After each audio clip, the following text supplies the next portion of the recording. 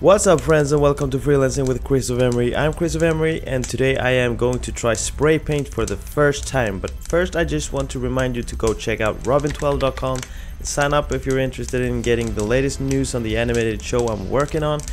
And if you want to support me and this channel, you can always join the channel or become a subscriber on Twitch, along with a bunch of other ways described in the info to this video. Enough of all that, let's go!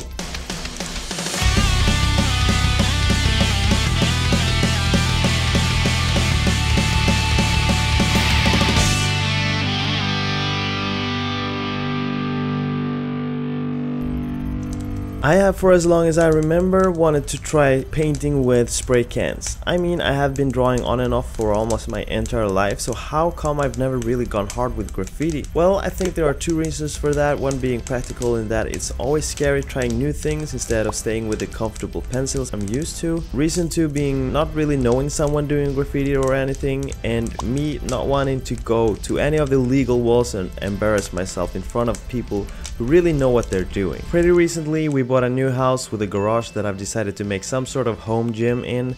And why not have my first attempt at creating something with spray paint on a wall in that gym? Fast forward and the garage is now in place, and here's the room and the wall I'm going to paint on. I'm not gonna pretend I know what I'm jumping into here, but I'm thinking an angry bear because bears are cool. Some sort of face popping out here, bombs up here surrounded by flowers or something, and then something to glue it all together. I'm thinking just a mayhem of color type thing. Yep, I think we're ready. So I'm beginning with just seeing how the cans work by drawing random lines. It's definitely a strange feeling drawing with the entire arm as opposed to using wrist and fingers like I'm used to. I also realize how speed and distance to the wall heavily affects the outcome. The color gets more transparent with speed, and if I go too slow, immediately it starts dripping. In other words, there's a lot to consider here, and I'm just happy you can always paint over with layers because there will be a lot of mistakes under here.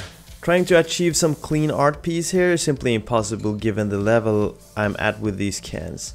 I'm going to follow the sketch roughly, but instead of a clean setup, I'm going to go for a more safe route with a rough style and a wall that seems to have been painted on over and over again through the years. A color explosion in the background, and then the three motifs popping out of that. Soon I have enough confidence to do the face, and also starting to shift focus on the scariest part of the wall, the bear.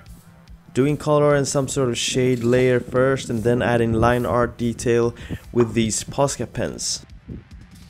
Little by little I get increasingly confident in how to handle the cans, and somehow I find enough courage to start experimenting with some dark in the background of the bear.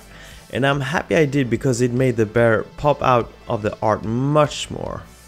And that's basically it. I am done. So here's the final result, and I mean, I must say I am pretty happy with how it turned out.